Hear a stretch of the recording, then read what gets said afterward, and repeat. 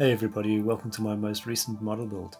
This time I've chosen to build the Hurricane, which is a vintage rubber-powered duration model, first published, can you believe it, 80 years ago by Earl Stahl. He is an American designer, well known, and with that in mind I'm absolutely confident that this will be a spectacular flyer as well as a beautiful looking classic model. As you can see, I've started with the fuselage construction here. The fuselage is predominantly constructed from 1/8 inch square balsa, as well as some 16th sheet insets. The 8th square was stripped from some nice straight grain hard balsa sheets in order to make the fuselage nice and stiff. In this next image you'll see I started fitting a couple of formers and some stringers, and that starts to give the fuselage a nice bit of shape and more character than the traditional box fuselage. Another view coming up of the fuselage from the rear. That shows the turtle deck area a little bit more clearly. And interesting to note that Earl decided to have a curvature to the top of the nose, but a little more angular shape to the rear section of the fuselage. The underside of the fuselage is constructed similarly to the turtle deck.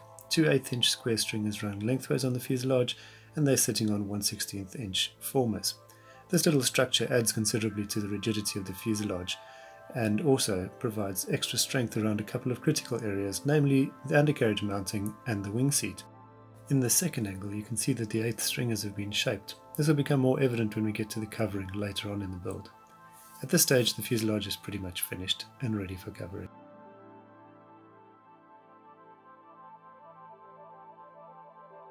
Onto the construction of the tail now. And of course I started with the vertical, as you can see from this image. It's all constructed from 1/8 inch sheet balsa, as well as a little bit of strip, and as you can see, a couple of 16th ribs. The ribs are formed over the center spar, so they were only fitted once the structure was lifted from the plan. I couldn't resist a quick assembly of the model at this point. Here we see the fuselage with the fin fitted, and we start to get an idea of what the lines of the model are going to look like when it's finished. Always a great motivator to keep the build going. Onto the horizontal stabilizer now. Now this is all built flat on the board because the bottom of the stabilizer is indeed flat. The leading edge, trailing edge and main spar are 1/8 inch balsa, ribs and top spar are made from 16th. Unfortunately Earl only included the center rib on the plan, so I had to use a bit of imagination and experience to create the other three profiles.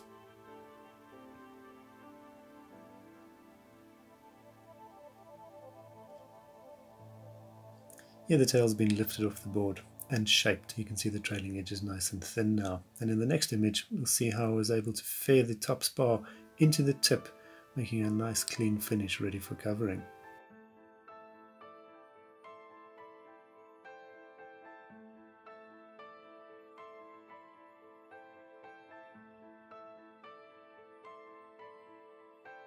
If you look closely at this image, you'll see that I've overlapped the top spars and spliced the leading edge. That stops me having a butt joint on center and should certainly improve the strength of the stabilizer. Again, it's time to fit the tail to the fuselage and start to get an idea of what the whole assembly looks like together. Interesting to note that the horizontal stabilizer area is enormous compared to the vertical fin, typical of a classic design from this era, and perhaps a modern one for this class of aircraft. Here we have a slightly more zoomed in view of the vertical fin, and you can see the way I've had to add two additional ribs either side of the base of the fin to make it fit nicely over the top of the stab. Of course I've had to cut it out to fit the profile of the tail as well.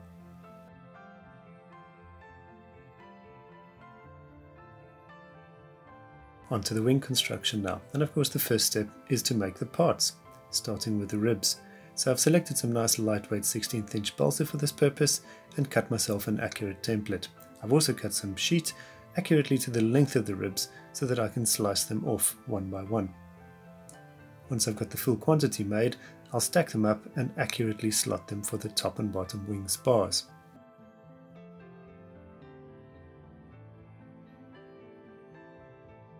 One nice simple thing about the design of the Hurricane is that the wing chord, or the width of the wing, is constant throughout its length. So all of the ribs except for two in the tips are exactly the same. Now this example in my hand here is one of the tip ribs. This unfortunately was not on the plan, so again I had to rely on a little bit of experience and imagination to make this pair of ribs. Making the rest of the parts, of course, is the next step. So here we're making up some wingtips with 1/8 sheet, and I've followed the direction of the curvature of the tip with the grain, using multiple pieces. In the second image, I've cut away the excess material and got a nice clean component.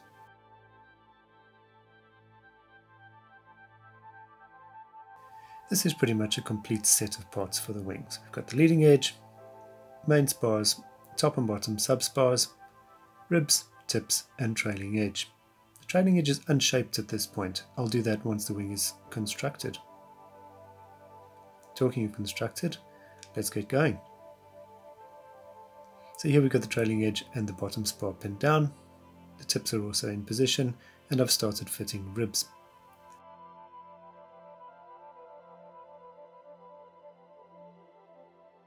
A couple of steps further in the wing construction. Here we've got the top spar and the leading edge fitted. I've also set the dihedral carefully according to the plan. This is a critical factor in the flight of a free flight model, so I had to take some time to get that right. With the wing inverted here, you can see the undercamber of the ribs. That's the curvature on the bottom side of the wing. Common to this type of model, or any high-lift, slow-flying aircraft. A little while later, and the wing construction's finished. These next couple of images show the details of the finishing. So you'll see the way that I've blended the spars into the wingtips and the way that I've shaped the leading edge and trailing edges. This was done using a razor plane and sanding blocks of assorted different grits, starting from coarse right down to very fine material, probably something in the region of 600 or 800 grit paper.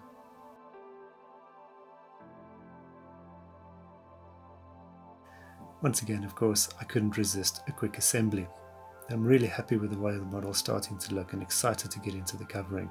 I enjoy the covering because it brings life to the model and you start to see the end of the tunnel coming closer and closer, and all that hard work culminating in a stunning looking model. Before we get to covering though, there's another critical part to do, and a part that I really thoroughly enjoy. That's the carving of a balsa prop.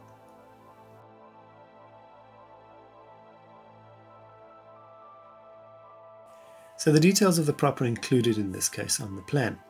This is a 12 by 14 inch solid balsa prop. Plenty to absorb the multi-strand rubber motor which will be going into this model.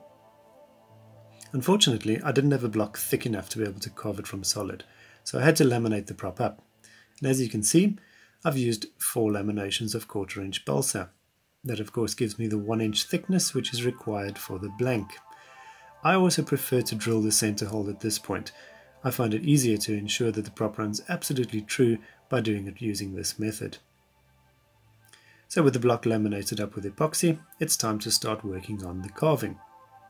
I use conventional tools to do the carving, predominantly a modeling knife, sanding blocks, and an assortment of loose sandpaper. I like to finish each surface as I go. So here we've got the back surfaces finished, and in the next image I'm working on the front. It's critical that you get this accurately made so that the prop runs nice and true and is absolutely symmetrical aerodynamically as well. In the next image you'll see the level of accuracy that I've worked to end up with a correct profile. The blades are probably something in the region of maybe 3/32 of an inch thick, maybe 2.5 millimeters or so. Here we've got the blank pretty much finished. All that needs to be done is the actual shaping of the blades themselves. Now this wasn't included in the plan, so I had to use a little bit of imagination to determine the actual outline shape. The prop's just about ready for varnishing, but of course I'll first have to fit the one-way assembly. We'll do that a little bit later in the build. For now though, the prop's being put to one side.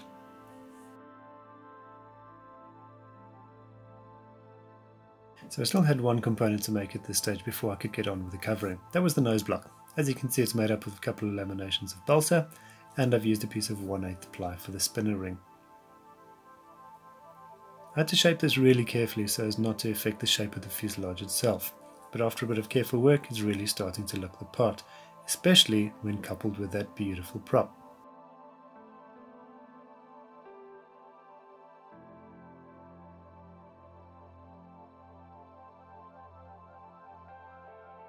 With the airframe finally sanded and checked for imperfections, it's time to start with my favorite part, the covering.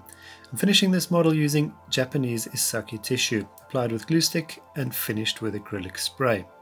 Sadly, Isaki is no longer available, so I only use it on special models like this example. The succession of images will take you through the process which I used, starting with the bottom of the tail, then the top, and as you can see the vertical fin left and then right.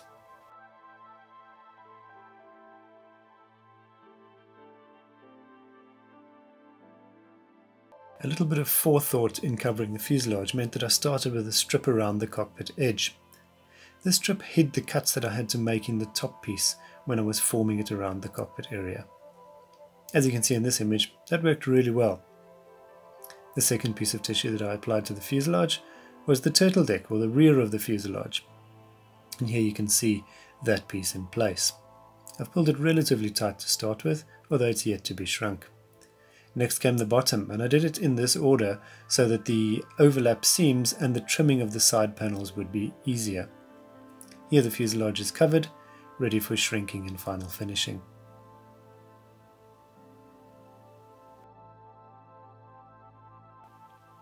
Now the nose block was also done in tissue. This time I applied it wet. That made it possible to do the entire block in one piece. It's come out particularly nicely.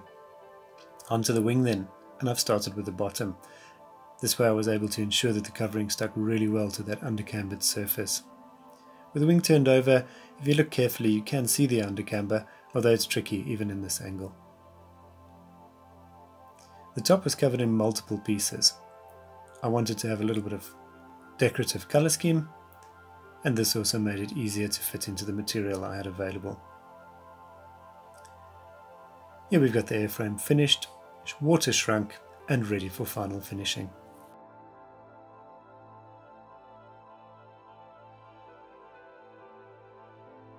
With the covering complete, it was time to start working on some of the finishing and assembly of the model. Now, after all the effort that went into carving the propeller, it was a good idea to have a decent undercarriage and pair of wheels to protect it. The plan didn't give too much detail on the wheels, although it did say that they were made of wood, and I've opted to go for the same option. I'm making them up out of 4 laminations of 16th balsa. This is a technique I've used before, and it works really well. By laminating them with the grain going in opposite directions, the wheels end up very, very light and very, very stiff. I've also included a small piece of brass tubing in the hub to stop the wire from wearing away at the bearing point. This succession of images shows exactly the process that I used to put them together. Tissue covered hubcaps and some painted tyres. They're fitted onto the undercarriage struts using small axles of 0.6mm piano wire. That's it for the undercarriage. Onto the rest of the assembly. With the tissue now sealed with the acrylic spray, final assembly and finishing complete, my Hurricane is ready for some flights over long grass.